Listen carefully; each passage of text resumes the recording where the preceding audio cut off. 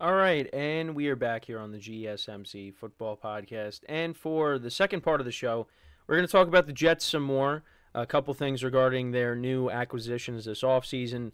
First, we'll talk about Haason Reddick, and then we'll also talk about Mike Williams as well. So, Haason Reddick, they traded for from the Eagles or to replace Bryce Huff, who went to the Eagles, essentially. So it was kind of a flip-flop there, even though Bryce Huff signed with the Eagles and they traded for you get what I'm saying. And we'll also talk about Mike Williams, who was the big acquisition on the offensive side of the ball. So this is what Haason Reddick had to say about joining the Jets. So he talked about how it's going to be fun. I don't think people are ready for what's going to happen. I believe I have a lot left in the tank. If I didn't, I wouldn't be here. That's pretty much that. And Haason Reddick started in all 34 games that he played with the Eagles, which is big. To hear that. I feel like when I don't have any more left to give, I'll retire. Until that point, I'm going to continue to try to play my best ball.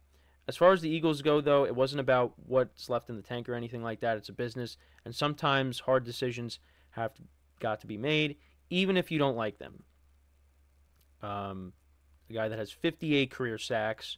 So, again, this was a good trade for the Jets. 2.5 of Reddick's 11 sacks last season came against the Jets, and the Eagles suffered their first loss to the Jets, which I still, well, at the time couldn't wrap my head around it, but then the Eagles collapsed, and then you were like, okay, well, now it kind of makes sense. But at the time, when the Eagles were 10-1, and you kept saying their only losses to the Jets, like, it just doesn't make sense.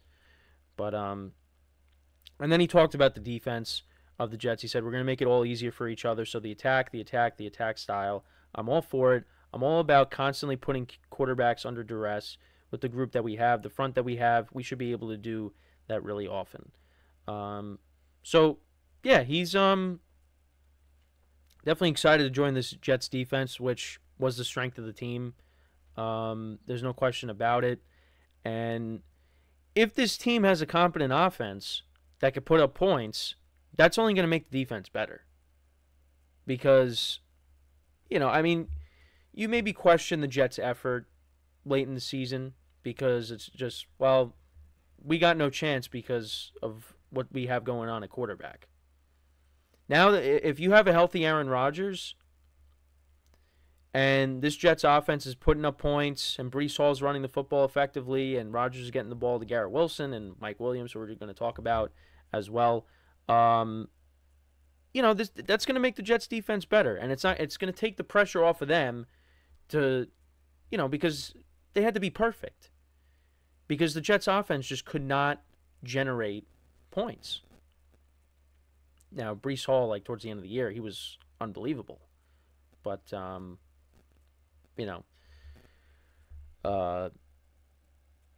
it just again, the Jets quarterback wise, it was rough. It was rough. Breece Hall was doing his part, and Garrett Wilson was doing, the best he could with what he was given, but it just, again, the Jets offense, for Jet fans, you're hoping that you're getting better quarterback play in 2024, which, again, healthy Aaron Rodgers, you will. You will. Even if it's not the Aaron Rodgers that we're accustomed to seeing over the course of his career, if you get, because again, he's 40 years old. If you're getting, and coming off of an Achilles injury, if you get anything, if you get a somewhat decent version of that quarterback, not the MVPs, the back-to-back MVPs, if you're getting something a little less than that, you'll take it. You'll take it. So Robert Saleh talked about Mike Williams' recovery, so we'll transition over to what was talked about with him. So he's got a long way to go in his recovery from the ACL injury. He was comparing the timeline to Breece Hall, who tore his ACL the previous season, not last year, but we knew that. Despite the challenges of the recovery process, Saleh expressed confidence that Williams will be ready for Week 1 if he follows the proper rehabilitation protocols. Saleh highlighted Breece Hall's remarkable recovery from a similar injury, noting that Hall had a standout performance in Week 1 of the 2023 season, despite concerns about his recovery timeline. Yeah, Yeah, I mean, literally the first run of the game. The highlight of Aaron Rodgers' jet career, well, other than him running out with the flag uh, before the game, was the handoff to Breece Hall, which, I mean, when Breece Hall ran that football for however many yards it was, I mean, MetLife Stadium was going crazy, and Jet fans were going crazy, uh, all over the place because it was just like, wow, this feels different, and it ended in an instant. A few plays later, um, Saleh did acknowledge, though, however, that the recovery timeline for Mike Williams, who is 29 years old, who's older than Breece Hall, might differ from that of a younger player like Hall.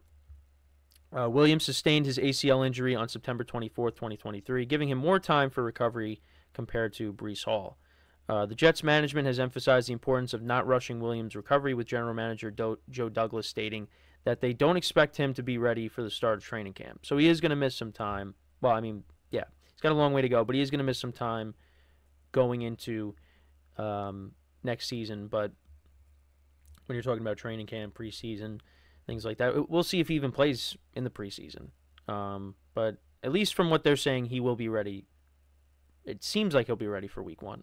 While the focus is on Williams being ready for week 1, any additional preparation time before that would be beneficial, particularly for building chemistry with quarterback Aaron Rodgers. Saleh expressed optimism about Williams' potential contributions to the team once he completes his recovery process. So we'll see what happens.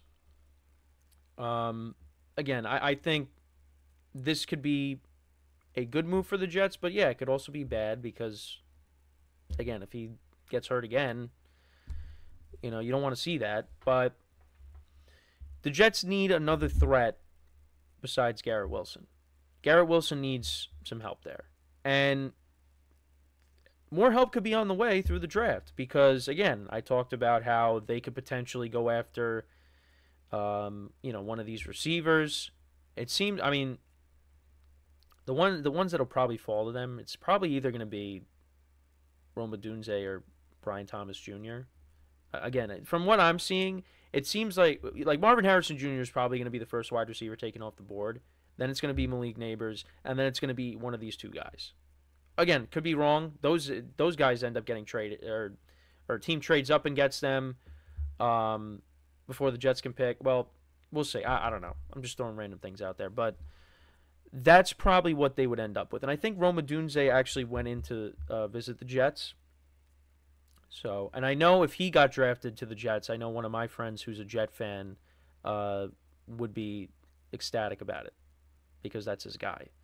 And obviously my other Jet fan friends would be excited about it as well, but I just know he's a big Rome Odunze guy. So I know he'll be happy about that. If that ends up happening, because then they could also go the other way and and draft Brock Bowers. And my other friend who's a Jet fan is a big Brock Bowers guy. So I know he would be very happy about that as well. But again, they're all kind of, for the most part, just not very optimistic about this Jet season. Because it's just, that's how they're programmed now. Because you saw what happened in week 1 against the Bills. And they got in their minds, well, what if that happens again? So they can't even get excited. Like, you're improving the offensive line. You get Mike Williams. And again, is Mike Williams like one of the best wide receivers in the NFL? No. But I think it's an upgrade over what they've had. Definitely an upgrade over, even with him getting hurt, I think he's an upgrade over the other wide receivers that they have on the team outside of, Garrett Wilson. Because Allen Lazard, they paid him all that money, and that did not pan out. Now, I think with Rodgers back in the fold, Lazard is going to be how he was in Green Bay. You're going to see that Allen Lazard. You're not going to see this Allen Lazard that just was a different player. Now, again, maybe I'm a little too positive on Allen Lazard, but I think Allen Lazard as a number 3, because that's what he is. He's like a lower tier number 2, number 3 wide receiver. That's what he is. At least in Green Bay, like when you had Devontae Adams on the opposite side, I mean, Lazard was a different player in Green Bay. But that was because you had a healthy Aaron Rodgers. When he gets hurt with the Jets, and you got Zach Wilson throwing you the ball, and Tim Boyle and Trevor Siemian, yeah, it's going to impact some people.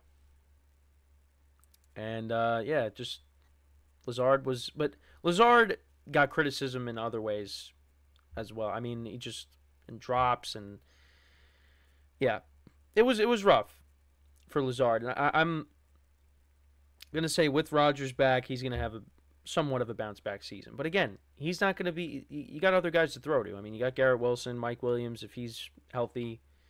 You got competition there and getting targets. And then whatever wide receiver you bring in. So actually, yeah, I did just mention that. If the Jets draft a receiver, well, Lazard kind of slides down the depth chart. Now, he probably ends up being that number 4 wide receiver. So, which, again, I go back to Green Bay saying he was like that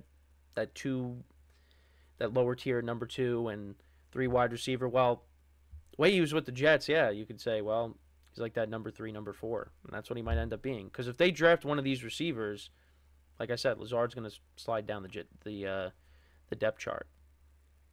So, but I think that might be what the Jets do. Because it doesn't, I think I saw, it doesn't seem like they're going to take, well, I didn't, not that I expected them, but they're not going to take a quarterback. So it's either you go offensive lineman or you go, best player available. At least on the offensive side of the ball. It's going to be either a lineman or a playmaker. It's going to be one of those two things. And if you got one of those receivers sitting there or Brock Bowers sitting there, I think they're going to be inclined to take him. But I know that there's people out there that want the Jets to just take a lineman because, again, you got Tyron Smith who has dealt with a lot of injuries over the course of his career, and you want to have an insurance policy in case he gets hurt. But the Jets might say, you know what? Get another weapon for Rodgers. They have to go all in because who knows how long you're going to have Rodgers for. I mean, he says he wants to play multiple years. I mean, I covered that once on here, but again, I mean, who knows? But we'll see what happens. But yeah, I think that's what's going to end up happening. They're either going to take a lineman or they're going to take a playmaker, but I would lean more towards them taking another playmaker. Because there's going to be somebody there that they're going to want to pick. One of these top receivers or Brock Bowers. It's going to be one of those guys.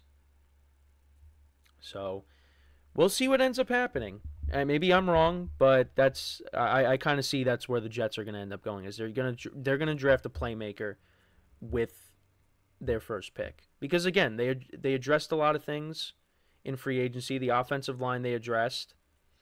They did bring in Mike Williams, but I think they're going to want to add another receiver. The defense, I mean, is loaded.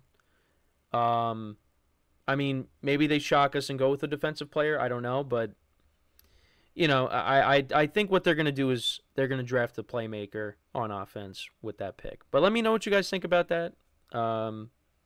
Before we go to break now, second break, just want to remind you guys once again, to tip or donate and get your comments recognized, make sure to go to the following link. That is GSMCPodcast.net. Again, that really helps the show, makes the show more interactive between myself, the host, and you guys, the viewers. Again, that is GSMCPodcast.net. And as always, it is displayed on the ticker on the bottom of the show segment down below. So, when we come back from our second break of the show, we will talk about Tyler Boyd. Speaking of wide receivers, we'll talk about Tyler Boyd some more.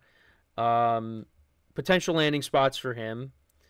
And that is what we will do when we come back from our second break of the show. So with that being said, stick around, and we'll be right back here on the GSMC Football Podcast.